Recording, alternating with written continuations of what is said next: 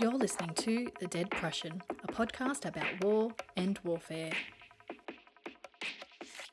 Whether you're an American Caesar or maybe just a bloke that wants to nuke China, chances are people are going to know who you are.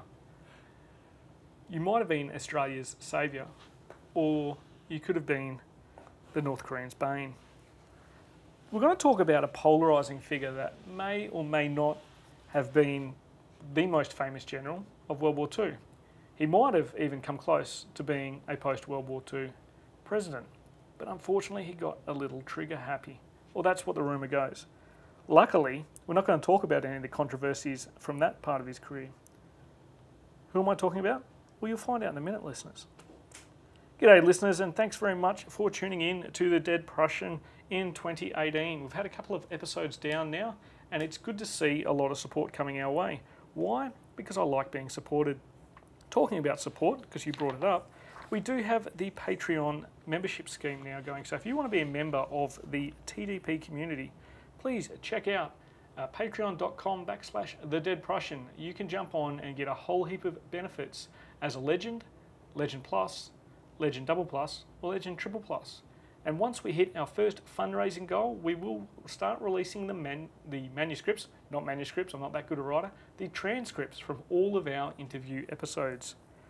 But let's get talking about our topic today. And I think you would have guessed who our topic is. And if you haven't guessed, well, I'm not going to spoil it for you just yet. But my guest today is someone who's been on the show before. It is Dr. Peter Dean. He's Professor of War Studies and Pro Vice-Chancellor of Education at the University of Western Australia, where he is also a Senior Fellow at the Perth US Asia Centre. Peter was formerly Associate Dean of Education for ANU's College of Asia and the Pacific in 2015-2016, and a Senior Fellow in the Strategic and Defence Studies Centre and the Australian Command and Staff College, where he had the pleasure of instructing some very good podcast hosts. He is an Endeavour Research Fellow and in 2014 was a Fulbright Scholar in the Australian-United States Alliance Studies. His major research and teaching interests are in Australian strategic policy, the ANZUS Alliance, if you don't know what that is, look it up, it's not about biscuits, military operations and defence studies. Peter is the author and editor of 7 books, that's right, 7 books. This guy publishes more than Lawrence Freedman. He has written the Australian-American Alliance, that's with Melbourne University Press in 2016, Australia's Defence, A New Era, Melbourne University Press 2014, The Architect of Victory, which we talked about in episode 22 from Cambridge University Press, and that was published in 2011. He's also written Australian 1942 from Cambridge University Press, Australian 1943 from Cambridge University Press 2014, and Australian 1944 to 45, and that was Cambridge University Press in 2015. All 3 of those books you can find on our bookshelf once I update it, and they were very handy for myself when I had to write an essay on the Southwest Pacific. He has taught courses on military operations and expeditionary warfare and on Australian strategic alliances. And he is a Senior Fellow of the Higher Education Academy, and in 2011 was a recipient of a citation for outstanding contributions to student learning in the Australian Learning and Teaching Council's Australian Awards for University Teaching. And most importantly though, listeners, he is here for our chat today on his latest book. And it's going to be released this March, and you'll find it, we'll put a link in the show notes and direct you to Book Depository, where you get free global shipping, and that's free global shipping to anywhere in the world on the globe. And this book is MacArthur's Coalition, United States and Australian Operations in the Southwest Pacific. It's published by University Press of Kansas, and it's coming out this year. Peter, thanks for appearing on the show. Thank you so much. Thank you for the long and exhaustive bio. I'm sure most of your readers are probably turned off by now, listeners. That's all right. Because we had that big lunch, I needed to get a fair bit of wind out. So it's better to go out my mouth than anything else when the microphones are on. My listeners did get a little bit on your background from the bio, but also in episode 22, we discussed the Architect of Victory, Frank Berryman, who was known as the Bastard. Was it the Bastard? Barry the Bastard. Barry the yes. Bastard. That's it. So we will we'll skip everything that they would have heard then. If some of our listeners didn't, though, maybe you can give us a little bit of background as to how or why you became a historian and why the Second World War is a particular interest to yourself. So ours pretty simple. History is the only thing I was ever good at. You know, when I was at school, it's the only thing I really seemed to enjoy when I went to school. I kind of ended up at university by accident, so I thought I might as well do a history degree on US history and US politics, and then from there, from a strange quirk of things, I ended up as a school teacher for a few years, although that was sort of only as an attempt as an alternative way of getting some money while I was going to do my PhD, which I eventually got around to doing in military history. The Second World War, well, it's the good war, as they say, but most importantly what I particularly like about the Second World War is it's global in nature and it's very joint in the way it operates, and you see all the modern elements of war there. You're talking about strategic bombing, you're talking about amphibious operations, you're talking about, you know, manoeuvre at the deep battle level at blitzkrieg and all these types of elements. So where, you know, the World War I mafia, and there's so many of them around, talk about sitting in trenches, you know. They're everywhere. And they get all excited about the last sort of 6 months of the year when people start moving around a bit on the Western Front. Yeah. But once that sort of concept of combined arms operations and everything matures, that's what got me really interested in the Second World War. And of course, as a bit of an Australianist, it's a war that touches our shores physically as well, and we actually play a significant role, particularly in the Pacific War. It's interesting you mentioned the World War I mafia, because I've got no idea what they're going to do next year. Yeah, well, you know, have to wait another 100 years. Have to wait another 100 years before they get that big that boon. Well, I also did figure out once upon a time that I'm not going to tell you how old I actually am, but I'll still be around for the 100th anniversary of the Second World War, and I'll be pretty much in my prime as a historian at that point of the Lawrence Freedman point, you know, when you actually stop teaching and doing administration, you just start pumping book after book out. Yeah, you'll be really emeritus by that stage, probably. Absolutely. And for any listeners who want to know how old Pete is, just send me a message, because I do know his age.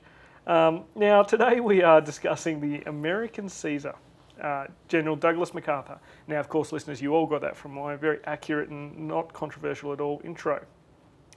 He's probably one of the most famous generals of the Second World War. Equally as famous, I think, as some of the other US generals that came out of the war and went on to bigger and better things. But are you able to tell us how this bloke, a bit of a narcissist, but how he ended up commanding the Southwest Pacific forces? Absolutely. Well, I'd say he's a bit more than a bit of a narcissist. You know, there's plenty of narcissistic generals and academics out there, I might add, but MacArthur would be in the top 5, I think, of stakes of that in sort of all world history, even back from the ancient period, I think. MacArthur was the commander of the US and Filipino forces in the Philippines at the start of the Pacific War. He had retired, having been chief of staff of the US Army, and gone to the Philippines. President Roosevelt had brought him back into full-time service and taken command of the ground forces in the Philippines. Yeah. It wasn't a very successful campaign in the Philippines.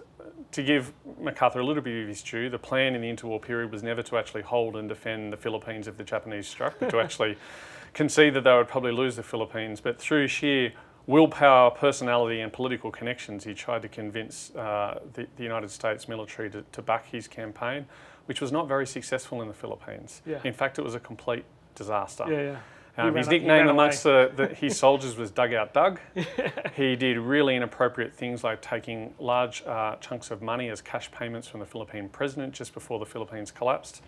But because he was an American icon and an American hero, and he was the one American commander at that stage in action with the enemy, the president decided that he would pull him out of the Philippines and order him back to Australia, where they were establishing a new theatre to fight the Japanese.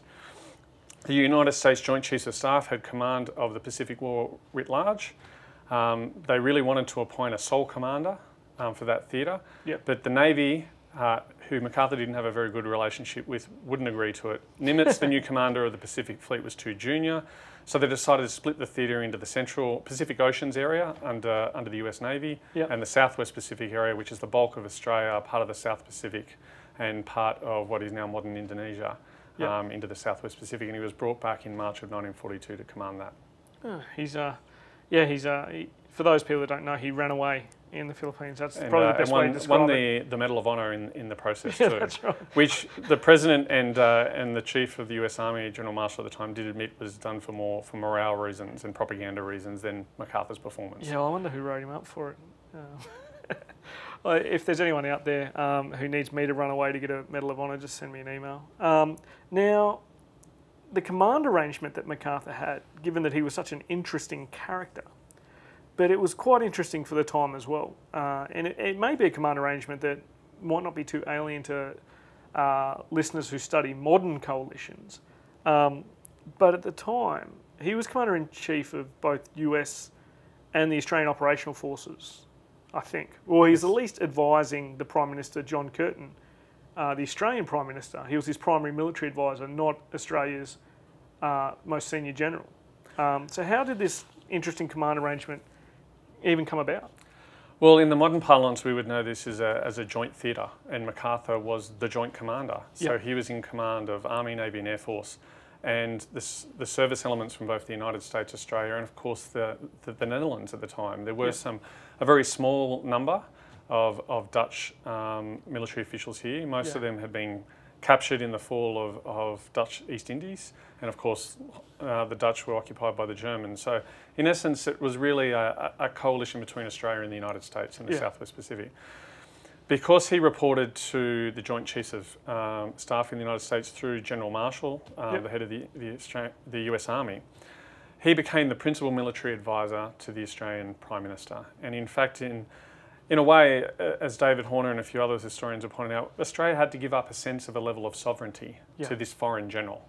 So a foreign general from a different country who we didn't have an alliance with and no really deep relationship at this time was made the principal military advisor to our government. And in fact, the way this worked in operation was Curtin, along with the Secretary of Defence, Frederick Shedden, and Douglas MacArthur formed the Prime Minister's War Cabinet Committee.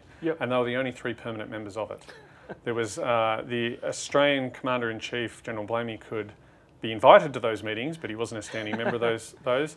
And of course, the way MacArthur, in his megalomaniac type of way, he set it up that the Prime Minister could only go to him to have access to any of the other military commanders in the theatre. Blamey got around this because he was the Commander-in-Chief of the Australian Military Forces, so he had a right to speak to the Prime Minister. But for instance, the Australian Prime Minister couldn't talk to the Air Force Component Commander or the Navy Component Commander without going through MacArthur. Yeah, it's very clever for MacArthur to set it up that way. Makes it very, very, very good for getting things done the way he wants them done. Now, I'm interested to know actually how this played out at the sharp end. And, you know, did the coalition forces work from operational planning right down to the tactical level? Were there any significant stresses or strains between the two nations providing the forces for the coalition? Basically, did it work? Well, yes and no. So it worked because in the end we win. We win. We're successful. Scoreboard. There's a couple of really interesting factors that play into this. First of all, is MacArthur's command philosophy. So he comes from the US Army at the time, which has a very centralised process of command, a very top-down, as we would call it, process of command. There wasn't a lot of mission command, for instance, going along amongst the US military. Beyond that, and of course we know in doctrine, the personalities of individual commanders can make the best or worst of particular doctrines. And while the US doctrine was very centralised in its top-down approach, MacArthur was a megalomaniac and a control freak, and everything you can think of like that. So he wanted to absolutely centralise everything under his command. So he set up General Headquarters of the Southwest Pacific, which is his headquarters. Only US Army officers were basically allowed into it because MacArthur despised the US Navy, and of course the Air Force was technically a part of the US Army at that stage, and he thought they were almost as useless as the US Navy. Then under him he had a combatant commander, so a land forces commander under the Australian General Blamey, but of course he wanted to command that himself, so he did everything in his power to nudge Blamey out of the way. An Air Force commander who was eventually General Brett, an American, and a Navy commander, and he burnt through a fair few for Navy commanders in the process as well. So there you have it divided up, which meant the way MacArthur operated, he would allocate single service task forces to do jobs, and then his commanders would have to cooperate, and he remained the sole joint commander. And it caused huge amounts of problems. On the Australian side, who were the bulk of his ground forces in the first couple of years, and a significant amount of his air force and naval assets, they came from a British philosophy that was a very inspired by the Western Front, which is about very mission command style in the notion that we would have it. Now, as many of good British historians have pointed out, different commanders like Montgomery didn't necessarily follow that sort of philosophy and doctrine. But the pure British doctrine was much more inspired by German ideas of staff structures and mission command. And we'd been trained by the Brits in their staff headquarters. We had continuity, that we had one commander-in-chief blaming throughout the war. Yeah. And we embodied that much more. So there was great tension between a top-down centralised British approach to operations and a bottom-up decentralised approach from the Australians. And then you add a fair chunk of cultural imperialism in there. So the Americans thought they were superior to everyone in the theatre. We thought, well, we'd been at war fighting the Germans for a while, so we thought knew way more than the Americans did, and who were way too academic. Yeah. And there was a lot of great tension. There was no really interoperability before the war. There was no joint planning, joint operations, hardly any liaison officers done before the war, all that common stuff we see with alliances today. And that's why I've called the book MacArthur's Coalition. First of all, MacArthur dominates. Yep. And second of all, it's a coalition. It's a temporary ad hoc arrangement to fight a common enemy. Yeah. And that's the basis of it. And that means you can't systematise this very well. We don't want to adopt US doctrine. They don't want to adopt our doctrine. Our force structures remain different. So it comes down to cooperating mainly on the basis of personalities and individual commanders. And you can imagine how difficult that is. When you get two good commanders who want to cooperate, it works well. If you get one who doesn't, not so well. And if you get two who hate each other, and many of them did, then it really is quite dysfunctional in parts. So, and that's the story of the Southwest Pacific. The primacy of personalities to try and overcome institutional problems and doctrinal problems and interoperability issues. So MacArthur, was it? I think it was his Air Force component commander he removed fairly early on. Yes, absolutely. Kenny in charge. Yeah, General Brett. Basically, because the main reason is General Brett had been in theatre much longer than MacArthur. He was originally touted by the Australian government. They wrote to the US Chiefs of Staff and said, look, we'll happily have General Brett as the Commander-in-Chief. Yeah. So MacArthur arrives and sees a rival. Yeah. Sees that if he happens to miss a beat or fall over, Brett will stand up and replace him. Yeah. So he ostracises him. General Brett, he's his Air Force commander, cannot get an appointment to see the Commander-in-Chief at all. And he has to work through General Sutherland, MacArthur's Chief of Staff, who's not a very popular officer, who has real issues and is almost as big a control freak as MacArthur. Yeah. So he's sidelined. And then when the first moment he can, MacArthur gets rid of him and bring General Kenny in, who's, I think personally, is one of the best Allied Air Force commanders of the war, probably one of the best in the war, full stop. He comes down to meet MacArthur. He's heard everything that's going on.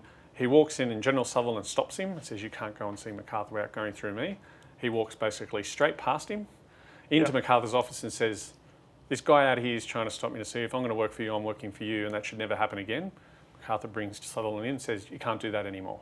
And that sort of breaks the power of General Sutherland in one go. And Kenny really realises you've got to play to MacArthur's ego. Yeah. You know, you've got to do a very, in modern parlance, Trump-esque thing of sitting around the cabinet room praising the Commander-in-Chief for all the things that he's wonderful and good at, even though, you know, he's a flawed character, personality, and whatever. So Kenny figures that out and knows how to play MacArthur very well. Yeah. He's also very intelligent, a very good organiser and a great tactician, and he does a wonderful job. Yeah. So it's interesting playing the man rather than the ball to get access to the ball, I suppose, is a way of thinking about it. That's the worst sports analogy I've had on the show so far. As people know, I'm very good at sports ball. Just before we go to the final question, though, I've got some unscripted questions in my mind, mainly because we're mates and I wanted to put you on the spot.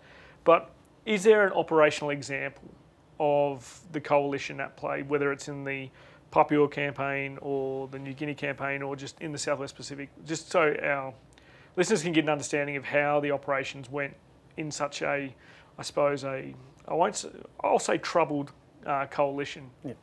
Look, I think a good example of this is a little-known battle for Salamara in 1943. Yep. It's argued that it's potentially one of the longest deception operations in the history of warfare. It starts in sort of January 1943 and doesn't end until sort of September, October of the same year. And it's a masking operation. Basically, the Allied forces are pushing up towards Salamara in New Guinea on the hope to draw the bulk of the Japanese down from Lae. Yep. So when they're ready, they can launch a deliberate attack on Lae using an airborne landing, an air landing of a division and an amphibious assault to outflank this town. Yeah. In the lead up to it, they're struggling with the logistics side of things, they're deep in the jungle, and MacArthur allocates a regiment of the US 42nd Infantry Division to work under the Australians to make an amphibious landing, to open up a supply route, bring some guns in, Mick. Excellent. Lots and lots of guns to support the advance, and also to get in the Japanese mind that, yes, this is the main assault. So the commander of the 42nd Division hasn't really worked with the Australians yet. He's very culturally imperialistic and thinks he's vastly superior. But he does get along with the Australian Corps Commander quite well, and he does a deal with him. He said, you can have my regiment, you can give it to the Australian division over there, but it still will remain under my command. And then the Australian Corps Commander tells his Australian Divisional Commander, yes, you can have this regiment, but it'll be under your command. So the poor American regimental commander lands his regiment into the operation through an amphibious assault, and is finding that he's got 2 divisional headquarters to report to, both of whom think they're in charge. And of course, the poor guy is being ordered to do one thing by one lot in order to do one thing by another. The Australian Division Commander eventually wants him sacked for being slow, but the reason he's being slow is the American Divisional Commander won't let him do things until all the plans and preparations are in place. Yeah. And this is caused by an Australian attempting to appease the Americans. Yeah. Because he's got a personal relationship with his commander. Yeah. He eventually, Herring agrees this is ridiculous. Yeah. Hands over the regiment to the Australian Divisional Commander, and everyone thinks that's solved. There's a follow-up subsequent amphibious assault out of the same regiment, and there's a battalion in there commanded by a certain Major Roosevelt, who is Teddy Roosevelt's youngest son and a cousin of the President of the United States. And he hates Australians, and he thinks we're completely inept. He also doesn't even like his own commanders, so he runs off starting to do things and decides on his own fruition to write to the Australian Division Commander, pointing out that he doesn't report to him, that his real boss is his own Division Commander, that here's all the problems with the Australians, the Australian Army, and the way you're running your operations. And by the way, here's a letter I've sent to MacArthur pointing out basically that you're hopeless. So this is the kind of milieu that's getting on. Meanwhile, down at the company, battalion level, diggers and doughboys, or diggers and GIs, got to get along. They're fighting a common enemy. And what they do, the closer you are to the sharp end, the more and more there's cooperation between these two armies as they realise their lives depend on mutual cooperation. Yeah. So there's mainly American guns supporting Australian infantry and Australian guns supporting American infantry. The FOs figure out a way to do this, even though the systems are very different. Yeah. You know, we send Australian soldiers out on patrols with the Americans to teach them, because they're green and new, how to patrol in the jungle. Yeah. We adapt some of the firepower plans from the artillery from the Americans, who do that better than us. Yeah. So at the sharp end, that sort of is happening. It's based on personalities and getting to know you.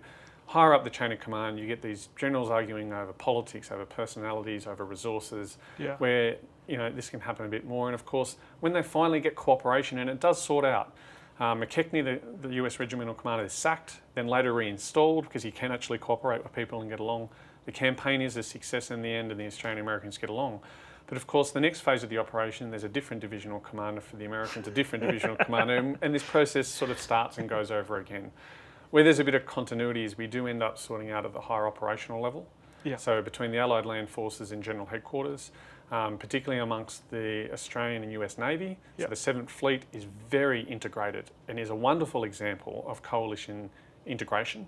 And the Air Forces get along pretty well as well. So it varies where you are, but it does come down to these personalities and these people working together. And the greater continuity you have at the higher command level and the staff level, the easier it is to form a coalition, because, as I mentioned, it's not an alliance. We don't have established liaison mechanisms. We're not working off common doctrine. You know, there's no ABCA agreement and framework mechanism for the modern armies like we have today for us to all integrate into each other's systems. Yeah. So it's interesting. It's almost a precursor to the way we operate today. In the very much, I'm sure that people have been on modern operations definitely agree that the lower down it is, it's the easier it is to get along with your other nation partners, and the higher up it gets, that's when more caveats start coming into place. It's just absolutely the caveats are no longer whether or not the commanding general is going to be running for president. Because these days they tend to involve themselves in a scandal as soon as they finish their tour, and it rules them out of politics. We won't talk about that today. Now, Peter, each guest is asked to finish a sentence as the final question on the show. And we could sit here and talk about the American Caesar as much as we want. We could talk about it until the cows come home. And we're in the bush capital, and there are literally cows wandering around. But the cows do look like kangaroos, though. The mission of the show is actually more related to a dead Prussian than a dead American. And the mission is to discuss war, to define war, and continue this very important conversation and debate. So you've been on here before, so you can't just repeat what you've answered before. You can't repeat what you've heard before. So now, after a pretty heavy lunch of some great Portuguese takeaway, I ask you to finish the sentence, war is. Is the hardest question on the show, I have to start with. Well, I think I'll go with a classic cliche, war is hell. Excellent.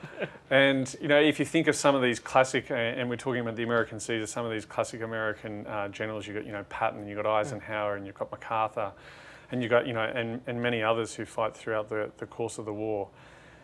If you look at it from their perspective, war is hell. The destructive nature of what happens in the Second World War, the worst conflict in human history, the firebombing of cities, the dropping of the atomic bomb. But in a strange way, as we know, war is also an art. It's a science. And in some elements, it's a thing of beauty to some people. If we look at George Patton's approach to war, he revelled in it. He believed he was descendant from, you know, warriors in the past. For some people, it is not just hell, but it is also a career. It is also, for some of them, something they enjoy, something that's a passion for some people, and something that they learn to operate within. And I think I mentioned in the last episode that it's an inherently human experience. And so there's a broad range of human experience in there. We are, you know, I've just been reading a wonderful book by Anne Applebaum about the period after the war and the horrendous effects of the end of the war in Germany and Eastern Europe at that particular point in time.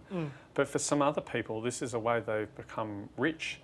This is a way they've made careers, that they've become Douglas MacArthur's and George S. Patton's. For them, it's their profession. There's the full range of human endeavour involved in warfare. From the worst of emotions and experiences, and I'd say for some people, the best of emotions and experiences, and everything in between. Oh, well, it's a very in-depth one. I thought you were just going to quote Sherman and go, but that's good. I'm glad you didn't just quote Sherman and go, because we haven't done any Civil War episodes, and half my listeners are probably not that well read, but you can be. If you log on to thedeadprussian.com/bookshelf, you can find some books there. That's a good plug, but before I plug more of the things that keep the show alive, thank you very much for coming on the show, especially now, the big move to WA, and it's good to get a final lunch and chat in with you before you go. And also, listeners, the book will be coming out. So, Peter, thanks for being on the show. Absolutely. Thank you very much. Been a pleasure, as usual. Now, listeners, if you click on the show notes in whatever podcast app you've got, or jump onto our episodes page on our website, you'll find a link there to Peter's book through a book depository.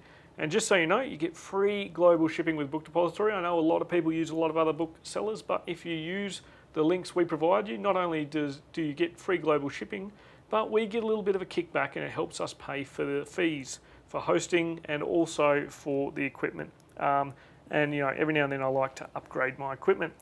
So Peter's book, MacArthur's Coalition, will be out in March. I think it's around about the March 18th. But jump online. Pre-order it now. You can pre-order it now. In fact, you can pre-order it now on Book Depository. Thank you for the iTunes reviews, listeners. They've been pretty good, except for that one person that left us 1 star and said there's too many mouth noises on the show.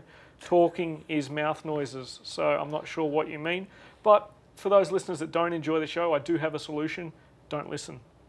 But for those that do enjoy listening and want a little bit more, you can join the TDP community. And if you jump on our Patreon page, which you can find a link in the show notes, you can jump onto our members community, where we have a forum where we can discuss each episode and a heap of other topics online in a closed environment, Chatham House rules.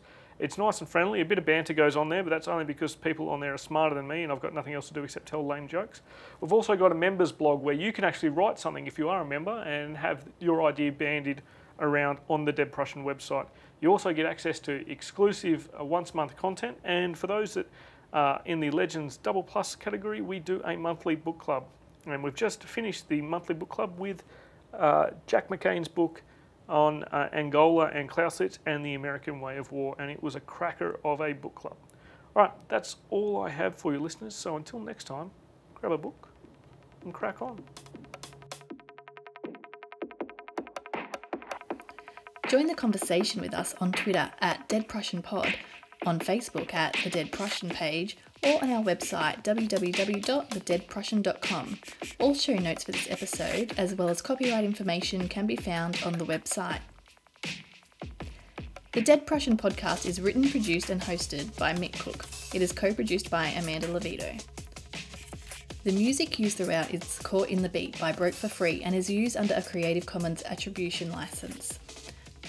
All opinions expressed by individuals on the podcast are those of the individual and not necessarily representative of any other organisation.